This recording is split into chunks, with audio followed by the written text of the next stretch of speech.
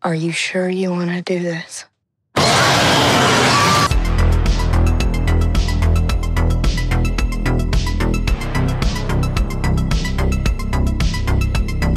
Hi guys, my name's Barry and welcome back to the channel. I'm going to be doing a review for Alien Romulus today. Now I can't really do this review without talking about the spoilers and the ending of the film, so if you haven't seen the movie and you don't want to be spoiled, then don't watch this video. However, if you don't mind spoilers, or if you've seen the movie, then continue watching. The gang, led by Tyler, are all part of a mining colony on a planet that looks very similar to Saturn.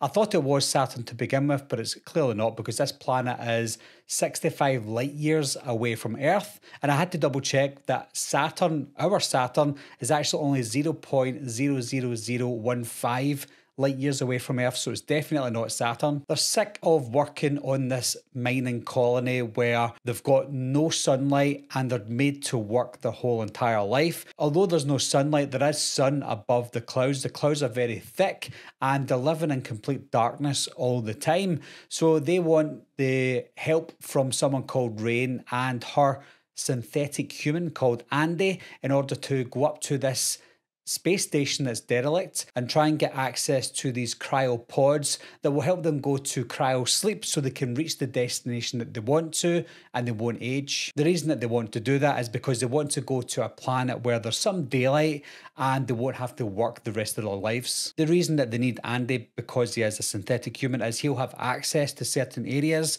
on certain ships because they're owned by Wayland and he is one of his properties. Once they get to the station, all is going well because they do find the cryopods.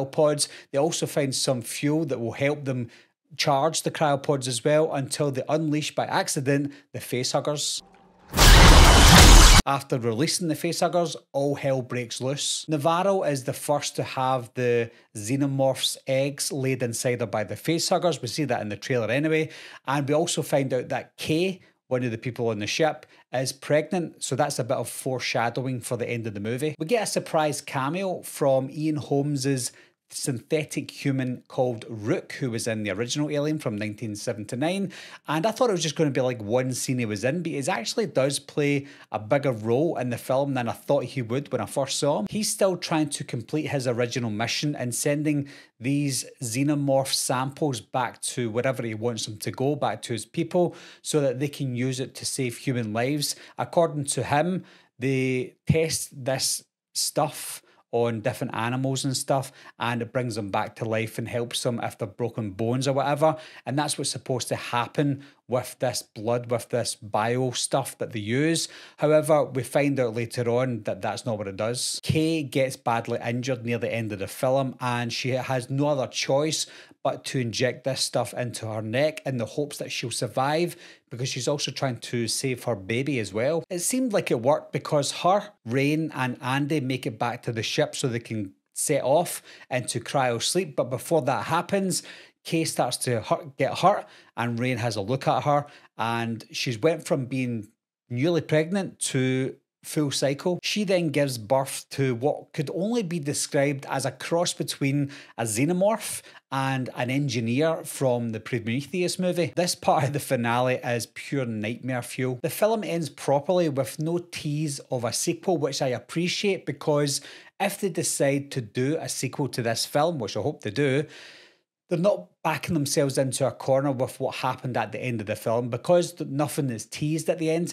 If they want to do a sequel, they can go on whatever path that they decide to do. Like all Fede Álvarez movies, you're on the edge of your seat for most of the film. I think for the first half an hour of Romulus, it's quite slow, and I think that's important because we don't know any of these characters, apart from Rook, of course, but we don't know any of these new characters, so there's no point in giving us no backstory for these people. So for the first 30 minutes, we're just getting to know all the characters, and I appreciate that they've done that, because without knowing who they are, we wouldn't really care for them for the rest of the movie. There's some really intense moments in this film. There's quite a lot of intense moments, in fact, and just one example is there's a scene where we find out that you can turn the gravity on and off in the space station, and you know, with the aliens, they bleed acid. If the acid goes down to the floor, they're on the bottom level of the station, so if the acid goes through that floor, everyone's going to get sucked out, so they can't let the acid drop onto the floor.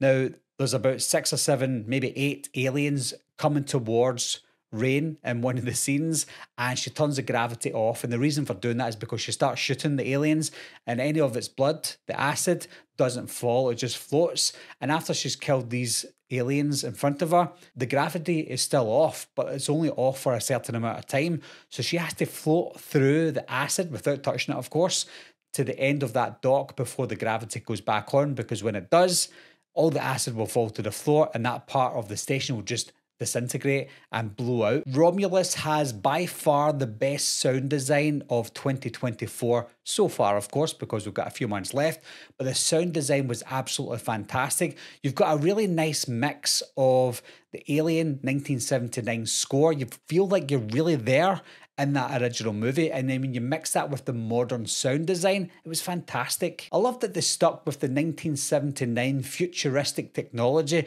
You know, back in 79 when you watched Alien, well, I didn't, but back in 1979, Alien came out and they had this futuristic technology, which is very dated today, but they stuck with that. They stuck with that technology in Romulus, and it makes us feel like that whole world is still part of Alien. I know you've got some sequels where they were still good, but you felt like you were distanced from what we saw in the original movie, and they don't do that in Romulus. You do feel like it's still maybe the same day. That's how great it was. The practicals and the CGI were on point. Now, I don't know the specifics of how much this movie cost. I would imagine it would cost no more than $80 million. It might have cost a lot less than that, but with the practicals and the CGI that they used in the movie, I thought they were phenomenal. We get that familiar claustrophobic, more intimate feel to Romulus than we did in the previous films that we've gotten, and it goes all the way back to the original. The original felt intimate and claustrophobic as well, with a really small cast, and Romulus goes back to that. I have to say though, guys, I was expecting big things for Romulus, and I think Fede Álvarez delivered for me, because it felt like Evil Dead in space. My only concern for this is for diehard fans of the Alien franchise who wanted to move away from those Prometheus type movies, might not like the ending of the film with what Kay cooked up in her stomach at the end of the film, because it was that hybrid of that xenomorph and the engineer. I don't even think it was an engineer, but it certainly looked like the engineer, and it might have been. But I think maybe some fans of the xenomorph won't like the end of this film. But I think if you want to progress in the Alien franchise, especially with what we've seen in some of the movies, I don't think just seeing a xenomorph is enough for the Alien franchise to move forward. So when they mix that in with the engineer style Alien, then I think it's for the best. And while I do appreciate the xenomorph fanatics, I feel like what they concocted at the end of this film, it was absolute nightmare fuel. The film follows the same beats as the original. It even structures the film entirely exactly like Alien from 1979, right up until the very end when the final girl suits up in that spacesuit to defeat the final alien. If you can't beat the original movie, honour it, and that's exactly what Romulus did. So what are your thoughts on Alien Romulus, guys? Did it exceed your expectations, or was it not as good as you thought it was going to be? And what did you think of that xenomorph / engineer hybrid that we got at the end of the movie? Leave your comments down below, guys. Let me know what you think, and I'll talk to you soon. Meeting adjourned. I'll be right back. What are you waiting for, huh? Coming to get you, Barbara. Ever played Skin the Cat? Someone's in the back!